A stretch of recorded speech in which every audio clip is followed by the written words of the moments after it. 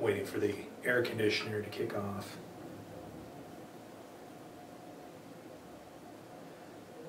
I'm not going to count backwards. It should just be a few seconds here.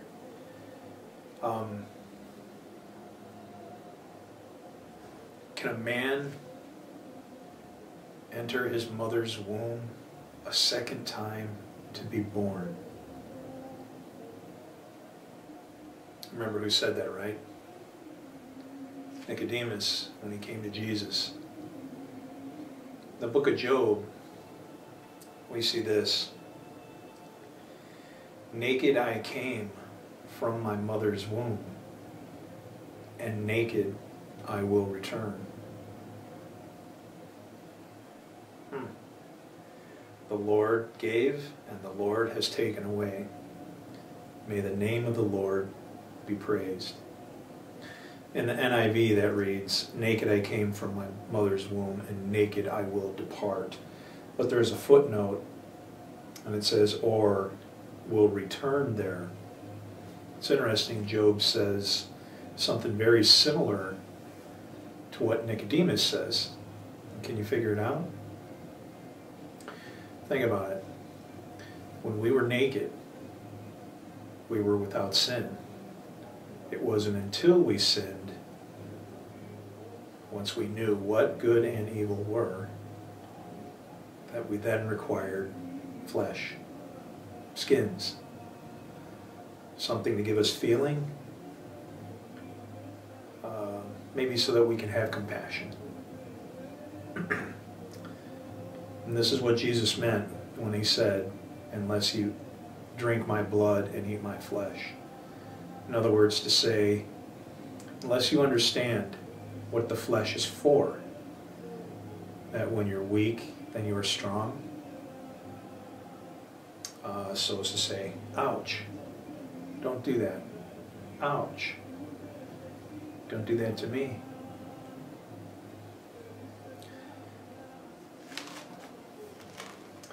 Let's take a look at John.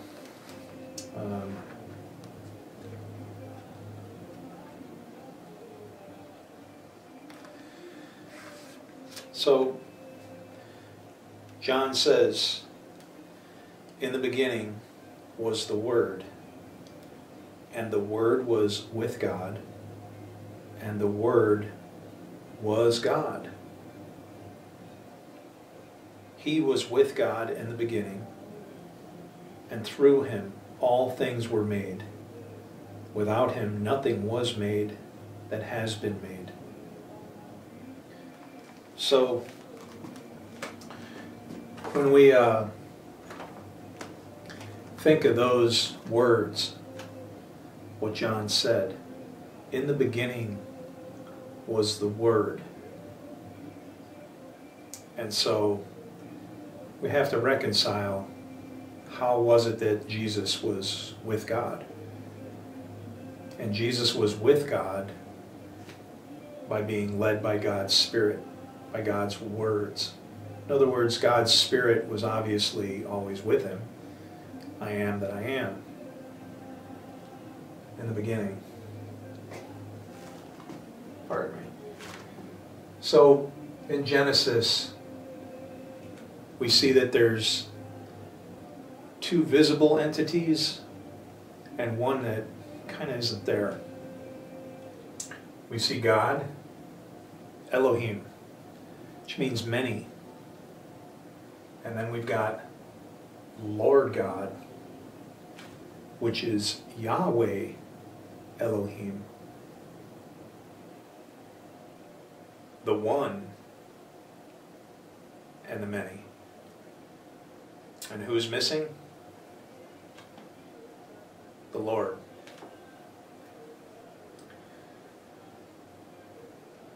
So as the Word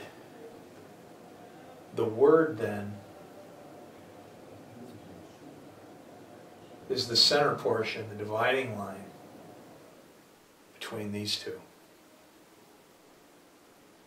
Because you've got God, who created man, and man was created androgynous, all in one unit.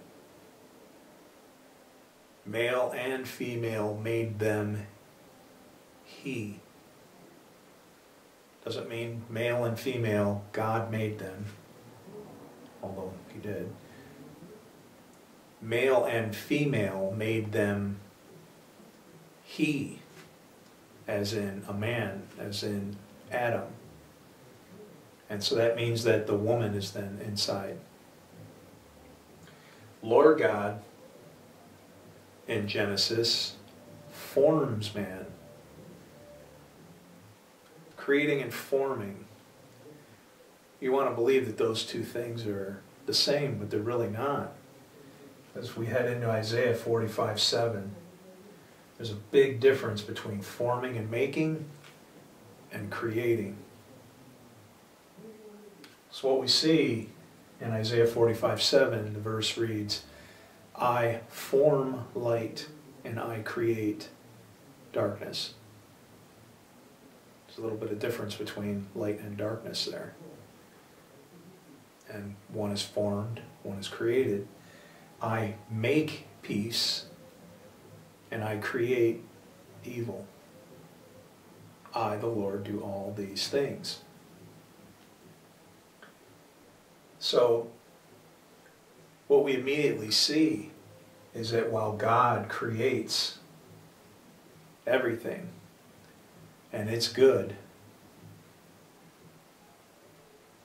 Lord God is capable of either. This is the part of God that makes all the decisions. This is where the Word exists. And God's law, which is a blessing and a curse. Ultimately, everything is reconciled to God. Redeemed, whatever it is. When the universe was created,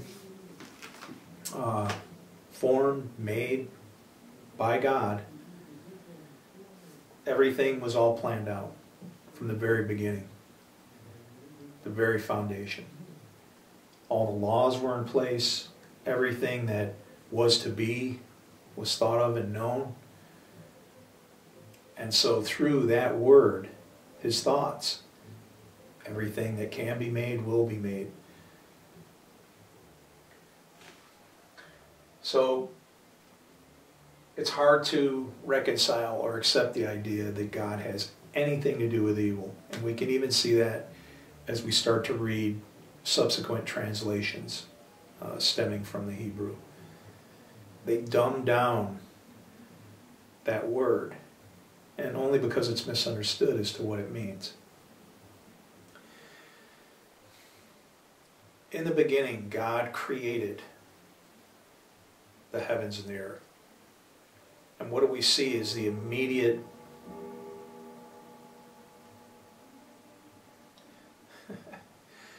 clock.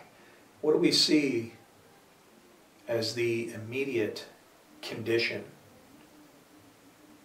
of the creation? Darkness, unformed, formless. But we know, if we read Isaiah, it says that God didn't create the world without an intention, without a purpose for it. So the best way to look at evil is being the very first step before you form and make it, before the works that are required to make it what it should be. We even see this in Genesis on the first Sabbath, when God rests from all He made and created. Two forces working together.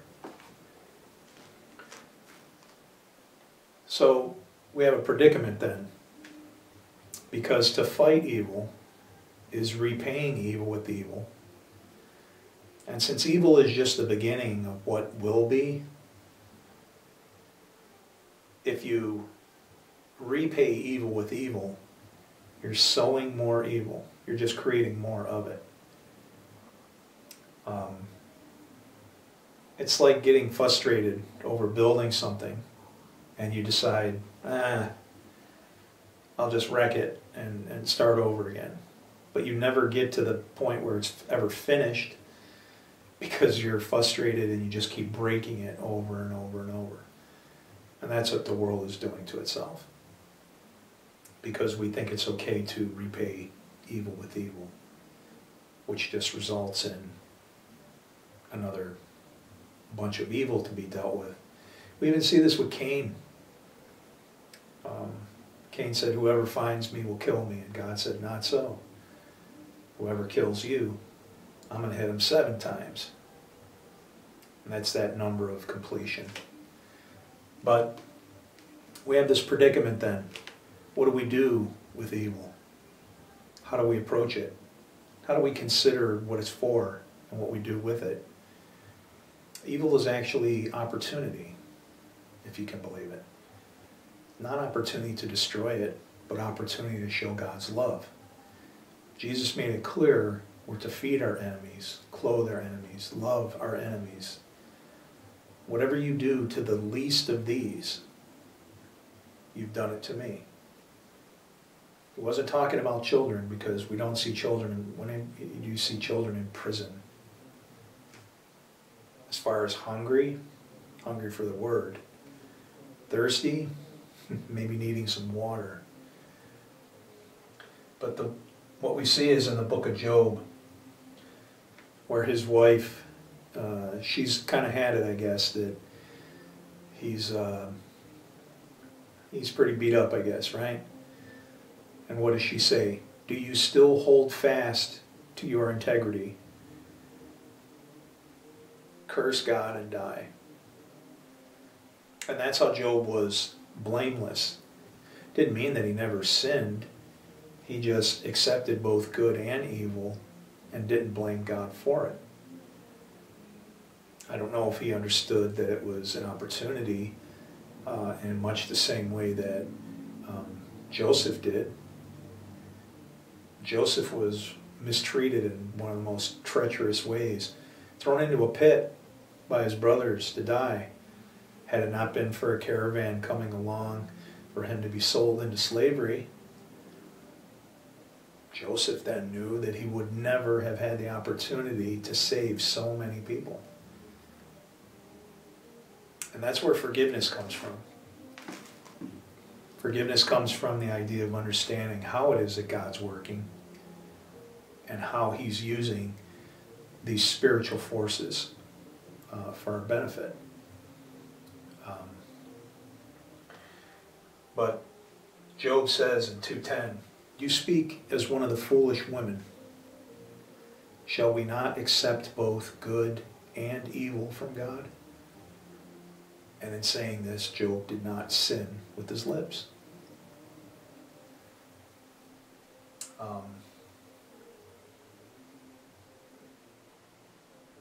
So,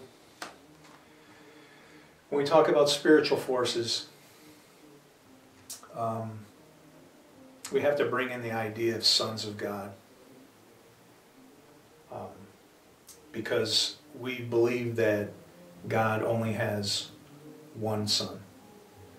And yet in so many places in Scripture we're told that you are all sons of God, sons of the Most High. Paul says in Romans 8:14, "Those who are led by the Spirit are sons of God." Here's our predicament. God has many sons. And we can see that in Psalm 82:6, where God says, "You're sons of God, all of you, sons of the Most High." And if you read further into that verse, though, you're going to see that these particular sons, plural, that he's talking about, they defiled themselves with women. And God wasn't happy about that. Notice that Paul, in this verse, does not say those led by the Holy Spirit. It leaves it open that when we're all led by the Spirit. There are spiritual forces all around us right now. But if I was to say that if you were led by the Spirit, that you are a son of God, then I'd ask you, what spirit is leading you?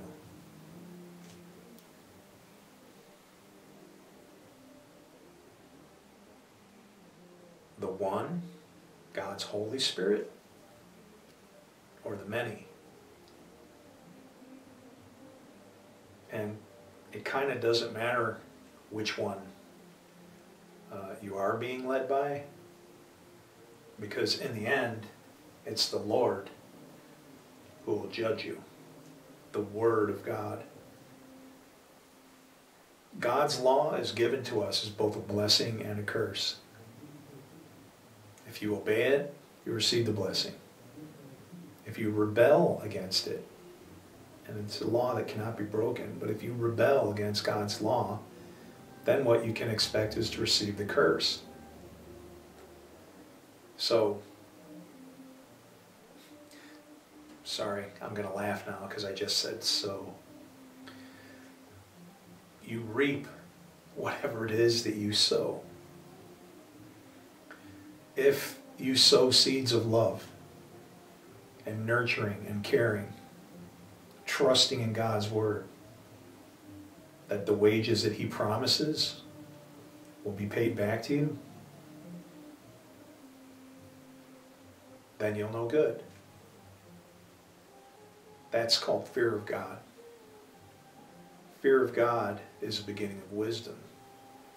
But fear is actually the beginning of any wisdom.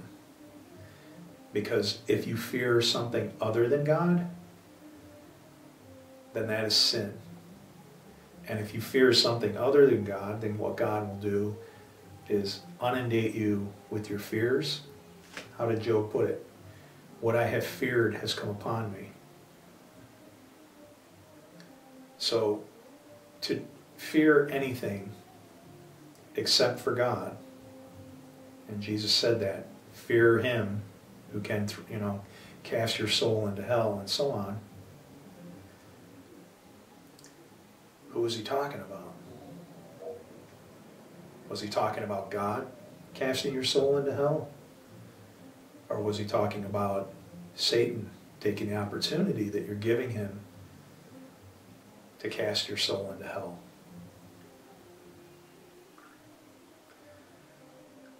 We have choices to make. That woman that exists inside of all of us is that choice. That is the seed of the woman. And it's a virgin birth because it doesn't require any physical contact with God, but His Spirit does come upon us. And He also sends evil spirits to harden the hearts of those who are bound and intent on doing evil. He did it to Pharaoh. He did it to Saul. He even had a consult with them before He sent them to take out King Ahab at Ramoth Gilead. It's quite the meeting, actually. Because we would say that God is not the author of evil, and that's true. So what does God do? He consults with the evil spirits. And because He can't author the situation, He backs off and says, who'll go? And the spirits conferred amongst each other, and one said this and another said that. And finally one stepped forward and said, I will go, I will do it. And then God, because He's not the author of evil, had to ask, well, how will you do it? And He said, I will put a lying tongue in the mouths of King Ahab's prophets and cause him to go to battle at Ramoth Gilead, where he will fall. But what God does know is everything. And at that point, He knew that that spirit was being obedient, that that spirit was going to do exactly what it said it was going to do. And so He dispatched that spirit and said, go, you will be successful.